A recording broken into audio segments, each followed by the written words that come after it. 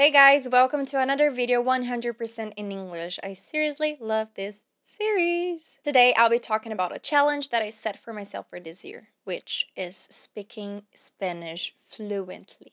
How cool is that? The time has finally come. And in fact, I wish I were starting from the bottom with no reference, no knowledge, no experience, no anything in Spanish. But reality is I do have some bad marks and some bad experiences and bad stories with the language in my timeline. When I was a kid, I had to move and change schools a lot.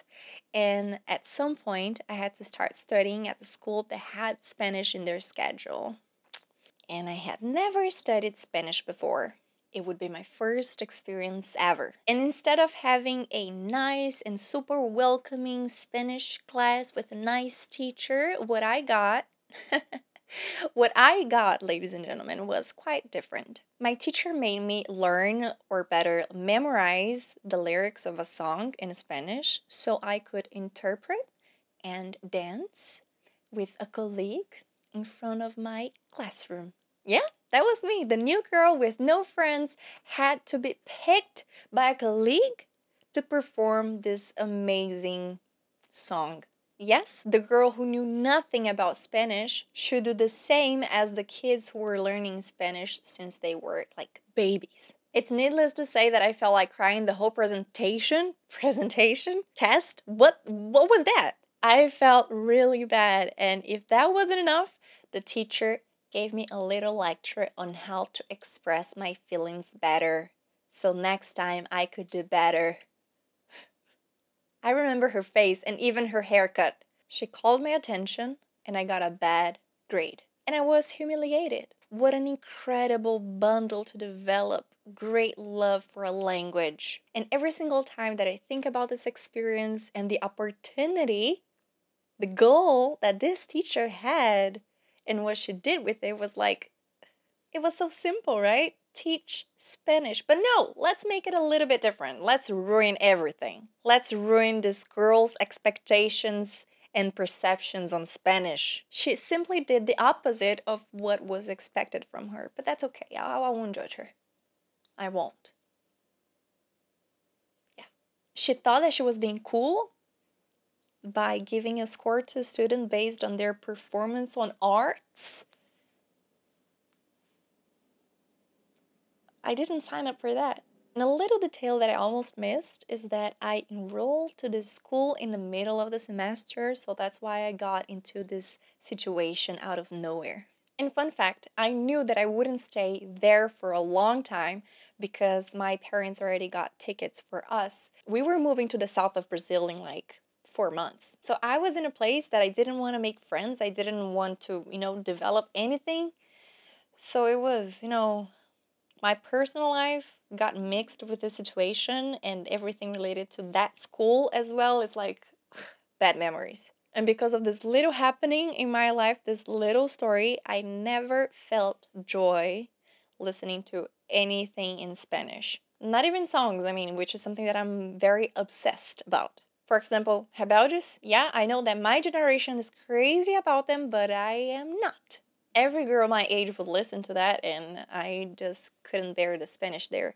Maybe my max would be like doing some Shakira here and there, but nothing besides her. Nothing beyond that. And here I am, probably 16 years later, trying to change where this thing is going. I truly want, and I know that I am, redefining what Spanish is in my heart and in my mind. And the most amazing part of it is that I've been studying and learning Spanish for 8 days in a row. Okay? It's been 8 days that I started this journey, and now I invite you to join me because I'm going to be sharing a lot of things with you guys. I started a challenge with my students in which all of us should study for 30 minutes for 30 days. So they are studying English through my method, and I am studying Spanish on my own. I know it's not easy, but this is the place I find myself in, and it's kind of cool, It gives me some thrill, so I think it's good. So I go live whenever I start studying, and this is kind of interesting and crazy at the same time because I feel that I am with them, and I know that they feel that they are with me. It's like we're sharing this studying space. So my mic is muted and I just share some things at the beginning and at the end of my studies. So at the beginning of the live stream, I usually share what I'm expecting to study on that day and what I'm gonna do. And at the end of the live stream, I share what I did, what are my conclusions, what were my difficulties, and what I'm going through. So that's cool because we're sharing the whole process and it's like a diary. It's a diary of all of my dedication, effort, and development in the language. I share my difficulties, as I said, tips and tricks, and everything that I've been using to improve my experience with the language. Because as I said, I'm creating a new relationship. I'm redefining, I'm creating new brain paths. And I'm trying to give it a new meaning. And I've been also doing these live streams because I want to use everything that I've been recording here on this channel too. So do you guys remember that I recorded all the process of my moving from Brazil to the US? So this is exactly the same thing, but I'm recording the process of becoming fluent in Spanish. How amazing is that? Yes. So everything is going to be used in the future of this channel, and I won't share any other spoilers because I think this is enough. Enough is enough. Because guys, I'll tell you, I don't start these projects out of the blue. No, no, no. But the point of this video is to challenge you. Not only because it's the name of this video, because like studying Spanish has been a challenge for me, but the idea of this video is I want you to reflect, to think, and start acting. Take some time and reflect on the things that you're afraid of trying. When was the last time that you gave up doing something that you thought it would be good to you, but you just, you let it go because somebody told you something, or because you were afraid, or because you weren't sure? You know the situation that you weren't sure of what you would do, but then you were like, oh, I don't know what other people are gonna think. Let's talk about it. If you need some motivation or inspiration to do them, you should follow Mark, because he knows things. He's the right guy to teach you how much time, effort, and energy you should put into like relationships and projects and goals and everything that is around you, basically. And his content is pretty inspiring and amazing and creative too, so I think you're gonna have some fun there.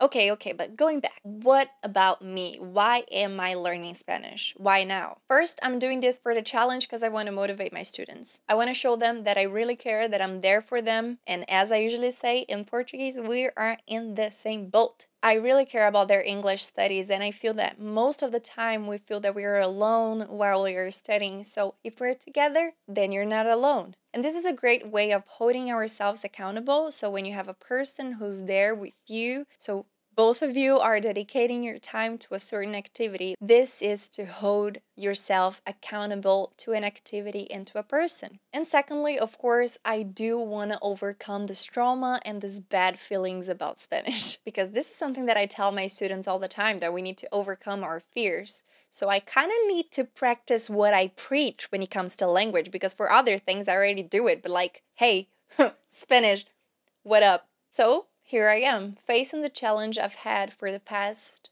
16 years. And it's incredible to feel that I'm building from the bottom up. Like starting something out of nowhere.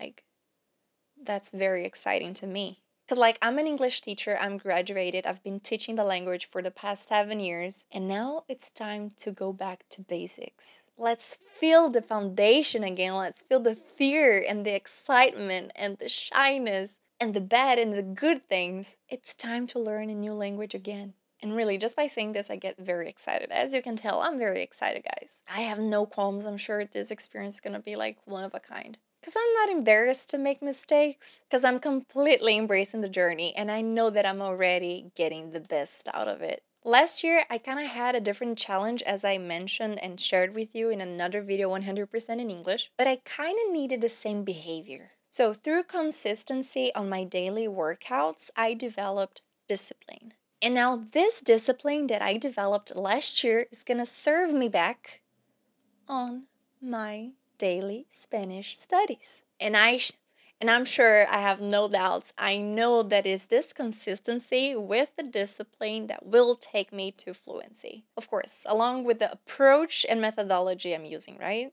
But anyway, I'm here to invite you to be part of it too. What are you freaking waiting for? A sign? Well, this video is right here in front of you. Do you need anything else? I feel that I'm going back and forth, but I didn't share everything. So let's talk about the challenge once again. Let's go back. The main idea of studying 30 minutes per day for 30 days is to develop this discipline, but not only that, a new habit. So you can build and you can fit something new that you weren't used to into your routine. For me, this is the best way of learning English and any other given language actually that you may want to learn. Treat English as you treat your diet. Plan your English studies as you plan your workouts. So the point here is for you to bring English into the tangible world. If you do so, you will reach fluency. Now let's see what the future holds for my Spanish. I'm very excited. Keep an eye here on my channel for updates. And one thing you can be very sure about is that this channel won't start talking about Spanish. If one day I decide that I want to teach Spanish, I'll create a different channel for that. Relax. Because I already have 3, so why not having another one? But because I'm already going through this process, I'm going to take advantage of this situation and this experience to share with you guys tips that you can apply to your English studies. It's like a two-way road. And most likely, I'm going to be sharing some examples throughout the videos just as a reference for you guys. And now, you already know why. And the fact is, it's been 8 days that this journey has started, and I can attest, affirm, and say as many times as needed, but I feel that I'm truly redefining Spanish, and I had many aha moments during my studies, and I think this is an amazing sign. In the future, I want to show you guys how my notebook is, how I do my notes, and how everything is going, but so far, this is what you're gonna get. But the video is not over, ladies and gents. You do have some homework right there, okay? So 4 things for you. Okay, let's go. I want you to reflect on 4 things. First one being, what are the things you were curious about but you never took some time to study them better? Number 2, is there any language out there that you enjoy or that you would like to learn? Number 3, how much time, like daily or weekly, are you willing to dedicate into this new habit or this new study that you're adding into your routine? Number 4, what is something that you do every single day that you could use to associate with the new habit? So, that will be easier for you to follow in your schedule. I'm sure you'll be more than able to take it from there once you have answered all of these questions. And guys, come on, we still have 11 months until the end of 2024, and still, this is just a year. That doesn't mean much at the same time that it does. How do you see yourself at the end of the year? Or how do you see yourself starting next year? Or how do you see yourself in 5 months? I mean, we need to be aware of what we're doing, because as James Clear has said in Atomic Habits, we become our habits. We are the result of our habits. So what are we doing today? This is the question that we need to be asking to know how we're going to be tomorrow. At least try to know what tomorrow holds, right? What the future holds. And as I usually say, there's always room for improvement. There's always room for new learnings. There's always room for more knowledge. I hope this video has inspired you somehow, and I hope to see you on the next one. Please don't forget to subscribe, hit the like button, click on the notification bell as well. And that was a good rhyme. Bye.